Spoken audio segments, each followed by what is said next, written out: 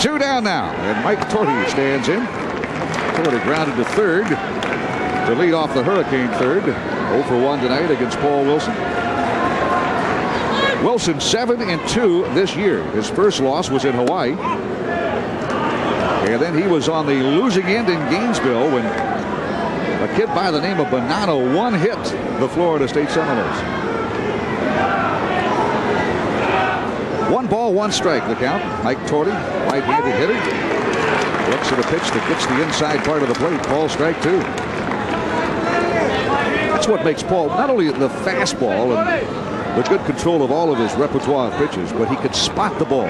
Works extra hard on that in practice.